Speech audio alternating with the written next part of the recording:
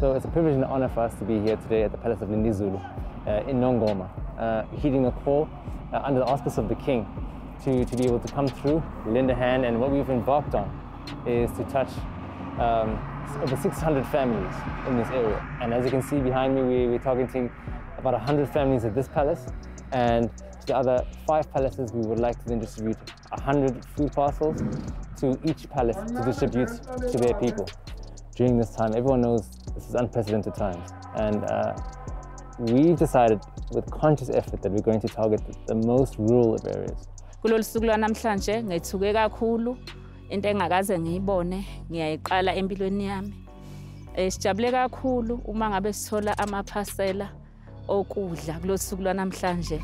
Idokwe osami lizongisiza kakhulu kubazukulu bami ngoba ngingakaholi nje imali yabo yegrant ngoba ngibaholela nje abawu2.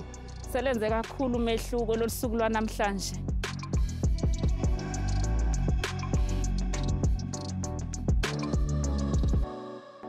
This is important to my heart is because sustenance during this time of the pandemic is not just about giving somebody pap, giving somebody maize, giving somebody staples, but it's about making us think, if we ever face a situation like this again, what are the things that are most important to thrive in a society?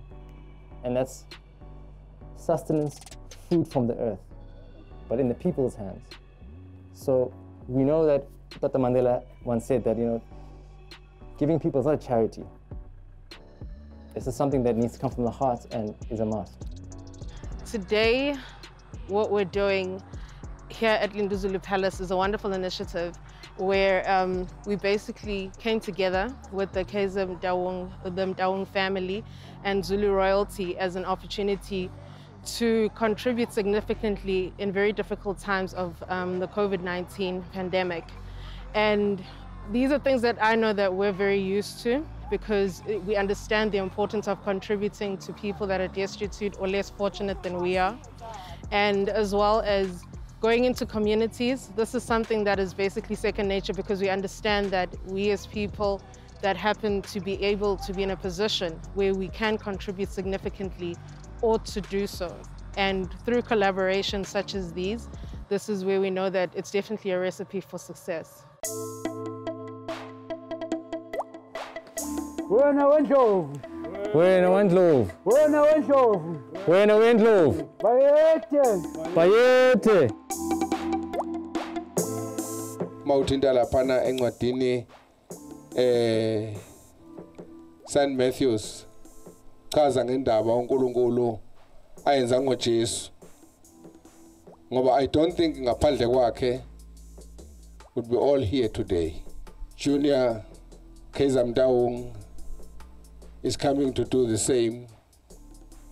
There is something that God wanted to prove with him, that he can make everything to be there and he can add more, as we wish and pray today that God should make more blessings over Kaizer Chiefs.